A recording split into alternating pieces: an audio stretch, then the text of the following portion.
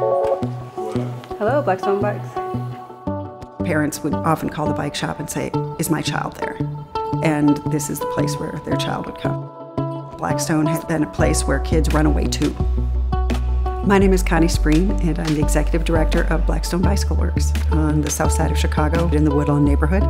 Blackstone Bicycle Works is a youth program in the form of a real bicycle business.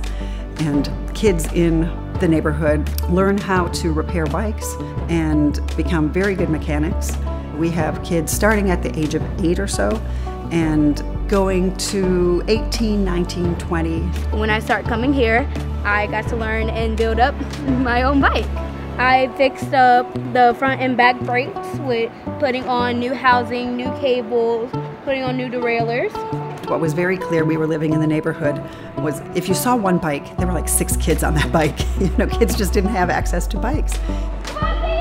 So there were kids looking for activities, and there were bikes kind of abandoned all over the city.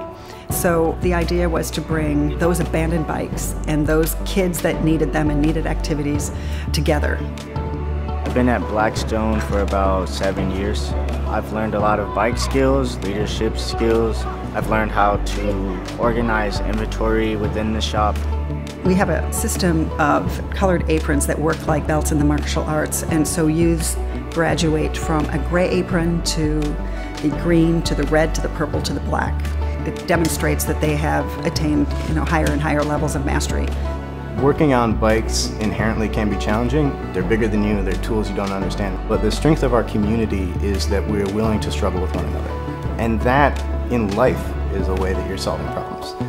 10 years from now, what I would like to see our youth doing is not working in the bike shop. I would like to see them, out in the world, going to college, going to vocational school, taking the opportunities that we provide as far as they can go. Come to the bike shop. It's really fun. You learn life skills, we learn business skills, and the biggest thing I've learned is to always wear a helmet. Always.